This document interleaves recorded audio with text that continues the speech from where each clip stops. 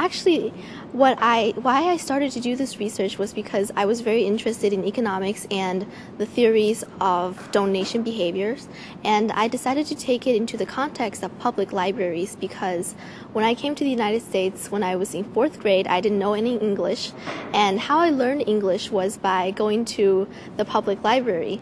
And so I have a personal bond with the public library, and I want to help public libraries. My project is a public economics project, and it's also a behavioral science project.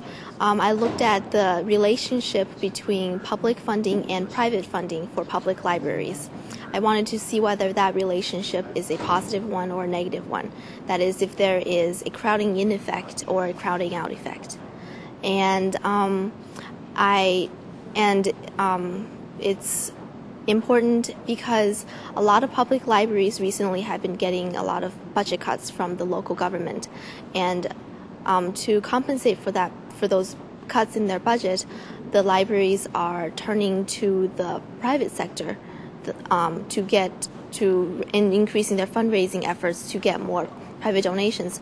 Now, a lot of librarians are concerned that once they do get a lot of private donations, then the local government is going to continue to decrease their funding for the public library. So this is a point of debate, and even though there have been a lot of anecdotal evidence supporting both sides of the issue, there have not been any scientific research done on it.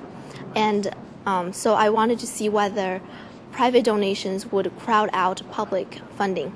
And on the other side of the issue, I wanted to see whether public funding would crowd out private donations, and that is linked to theories of pro-social behavior.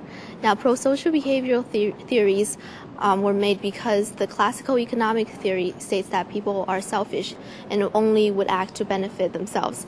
But as we can see, this is not the case in the real world because there are many cases of charitable giving and pro-social behavior.